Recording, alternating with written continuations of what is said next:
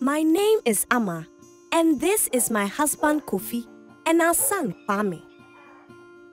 When Kwame was 4 years old, he had a fever, was getting tired easily, and had swelling around his jaw.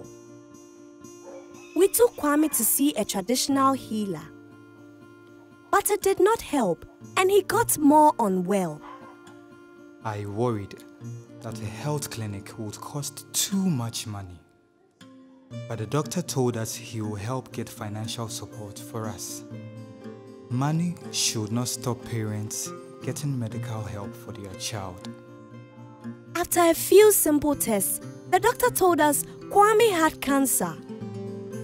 We were scared and confused, but the doctor was kind and friendly. He told us that childhood cancer is curable and not infectious. I was ashamed and thought it was a curse on my family.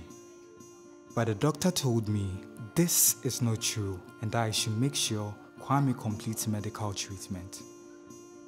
The doctor told us about some important symptoms of childhood cancer to look out for.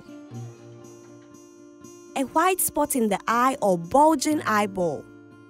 Fever for more than 2 weeks. Bleeding. Weight loss or tiredness.